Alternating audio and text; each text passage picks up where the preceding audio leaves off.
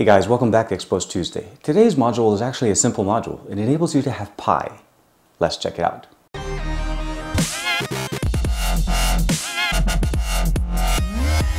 Okay, so the first thing we want to do is actually go ahead and go into the installer. Actually, let's do it a little bit differently today. We're going to go directly into the actual Chrome application. This is Chrome, no different than any of the other application. It updates, it looks nice, it has material design built into it. But one thing that it was missing, at least in my opinion, from the original browser that used to come on our devices before Chrome was made the default, it's Pi.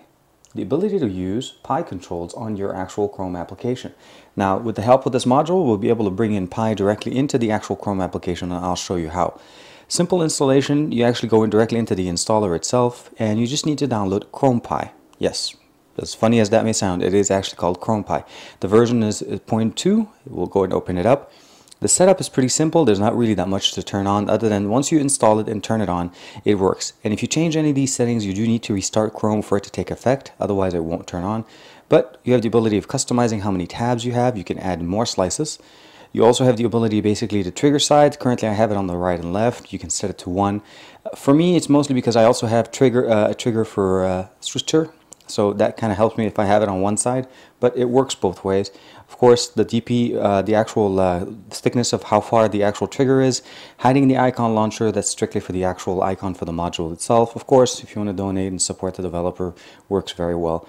But the way I like this, out of the box, just from basic installation and setting up, it pretty much works exactly how I remember Pi working on my default browser that used to come built into our devices.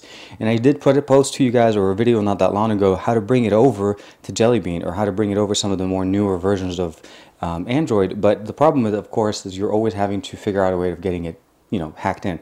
If you have root, you have the Xposed installer, Pi is your friend. The actual module works pretty well. It works actually, as far as the functionality, it works with both regular Chrome and Chrome Beta. I like the way it's implemented because it actually brings back that actual function that I always used to like out of the actual browser that used to come built into our devices.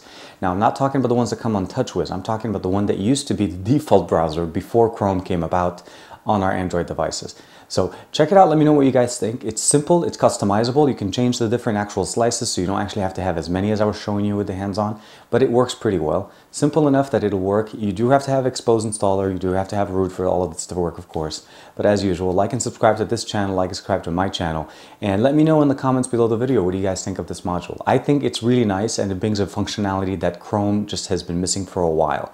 And it just makes things one-handed operation much better and much simpler. Thank you.